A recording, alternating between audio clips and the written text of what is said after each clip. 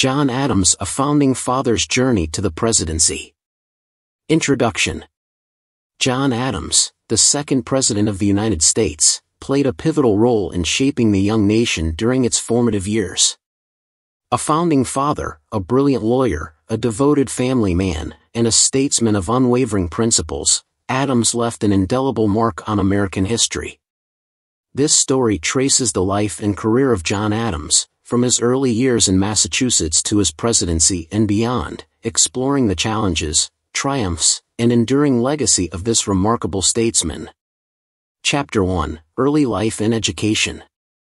John Adams was born on October 30, 1735, in Braintree, Massachusetts, a small farming community about 10 miles south of Boston. His father, John Adams Sr., was a farmer and shoemaker, while his mother, Susanna Boylston Adams, hailed from a respected family. Young John grew up in a modest but intellectually stimulating environment. From an early age, John showed great promise as a scholar. He attended a local dame's school and later received private tutoring from a local minister, John Marsh, who recognized his exceptional intellect. In 1751, at the age of 16, Adams entered Harvard College, where he immersed himself in classical studies, literature, and the intellectual currents of the Enlightenment. Adams graduated from Harvard in 1755 and embarked on a career in law, following in the footsteps of his father and grandfather. He began studying law under the guidance of James Putnam, a prominent lawyer in Worcester. Adams' legal training laid the foundation for his future role in shaping American jurisprudence and politics. Chapter 2: Marriage and Family Life. While studying law in Worcester, Adams met Abigail Smith, the daughter of a congregational minister, and the two fell deeply in love. They married on October 25, 1764, and their union would prove to be one of the most enduring and intellectually stimulating partnerships in American history. Over the course of their marriage, John and Abigail Adams exchanged hundreds of letters that provide a remarkable insight into their thoughts, their relationship, and the tumultuous times in which they lived. Abigail's intellect and unwavering support for her husband would prove invaluable throughout his career. The Adamses had 5 children: Abigail Nabby, John Quincy, Susanna, Charles, and Thomas. John Quincy Adams, their second son, would later become the 6th President of the United States, marking the first father-son presidential succession in American history. Chapter 3: The Road to Revolution. By the 1760s, tensions between the American colonies and the British Crown were escalating. The passage of the Stamp Act in 1765 and the Townshend Acts in 1767 led to widespread protests and resistance among the colonists. John Adams emerged as a vocal critic of British policies and a defender of colonial rights. In 1770, the Boston Massacre unfolded in the streets of Boston, where British soldiers opened fire on a mob, killing 5 colonists. Adams was called upon to defend the British soldiers in court, a decision he took to uphold the principle of a fair trial, despite his personal sympathies for the American cause. Adams' commitment to justice and the rule of law marked a defining moment in his career, showcasing his dedication to principles over personal sentiment. His successful defense of the British soldiers earned him recognition and respect among his peers. Chapter 4: The Continental Congress. As the American Revolution gained momentum, Adams emerged as a leading voice in the movement for independence. In 1774, he was elected as a delegate to the First Continental Congress in Philadelphia, where he joined other prominent figures such as George Washington, Thomas Jefferson, and Benjamin Franklin. During his time in the Continental Congress, Adams played a pivotal role in advocating for independence and helped draft the Declaration of Rights and Grievances. His impassioned speeches and eloquent writing contributed to the growing sentiment that America should break away from British rule. In 1776, Adams seconded Richard Henry Lee's resolution for independence, which led to the drafting and adoption of the Declaration of Independence on July 4, 1776.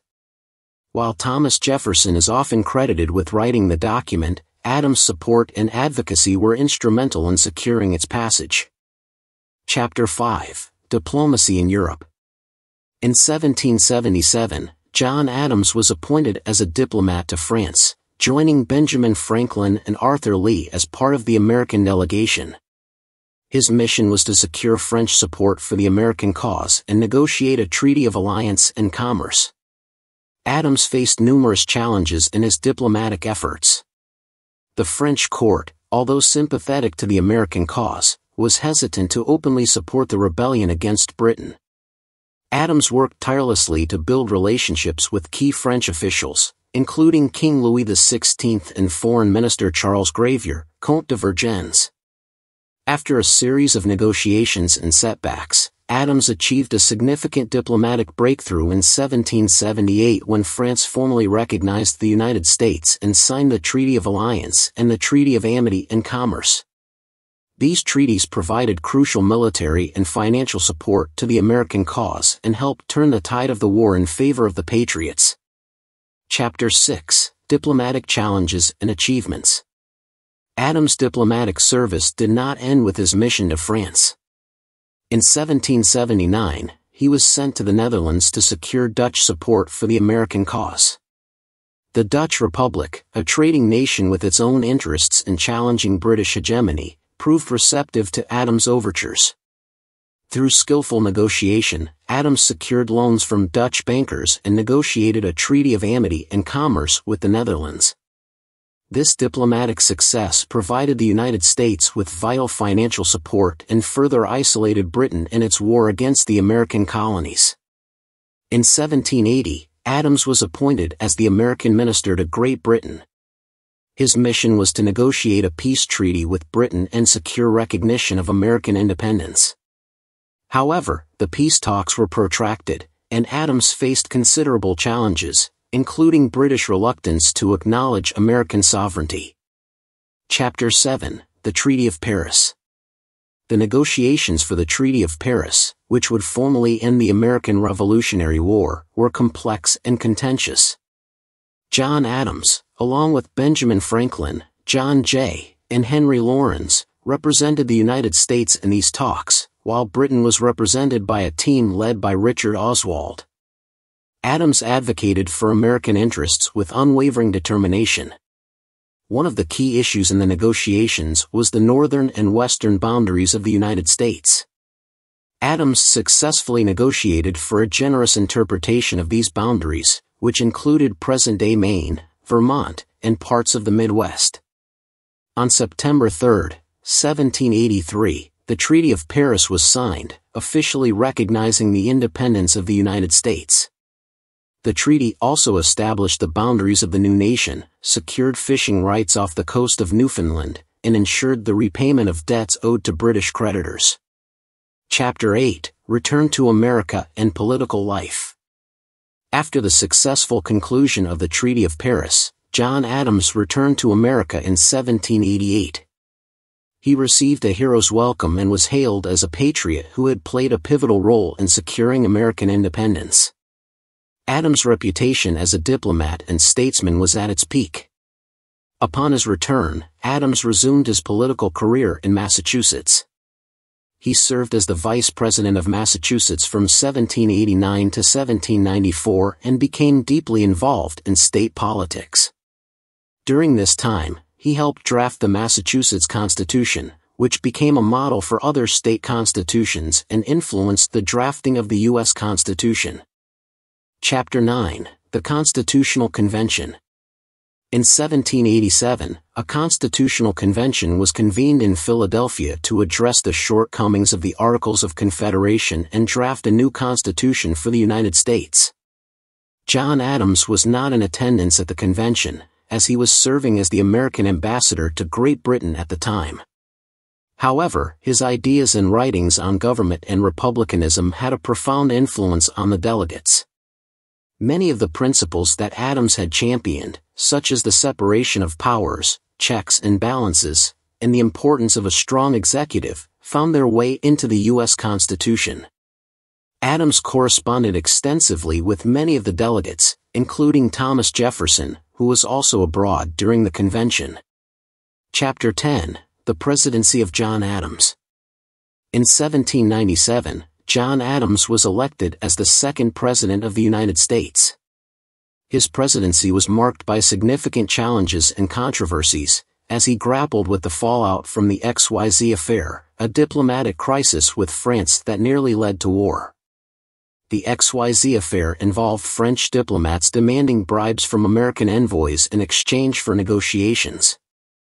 Adams, in a move that demonstrated his commitment to principle and national honor, refused to pay the bribes and instead made the affair public, leading to widespread outrage and millions for defense, but not 1 cent for tribute sentiment among Americans. While war was averted, tensions with France remained high during Adams' presidency. He signed the Alien and Sedition Acts, a series of laws aimed at curbing dissent and limiting the influence of French immigrants in American politics. These acts were controversial and deeply divisive, leading to criticism from Jeffersonian Republicans and concerns about the erosion of civil liberties. Chapter 11, The Election of 1800. The election of 1800, often referred to as the Revolution of 1800, was a bitterly contested and historic event in American politics. John Adams ran for re-election as the Federalist candidate, while Thomas Jefferson, his former friend and collaborator, ran as the Democratic-Republican candidate. The election highlighted the deep political divisions in the young nation, with Adams representing a strong federal government and Jefferson advocating for limited government and states' rights. The campaign was marked by intense partisan rhetoric, newspaper attacks, and bitter personal disputes.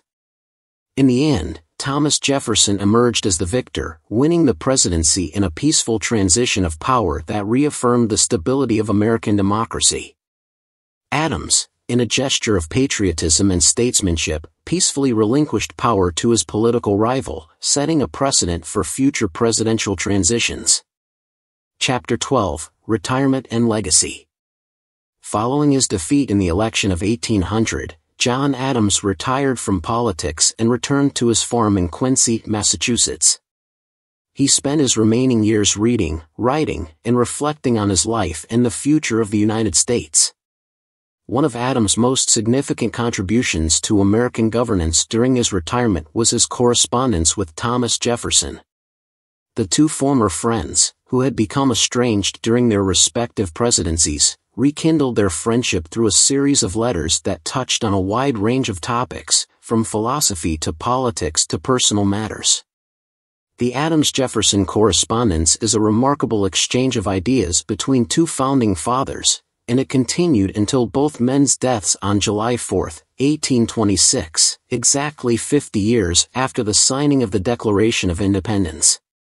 Their deaths on the same day, the nation's 50th birthday, became a poignant symbol of the American experiment in democracy.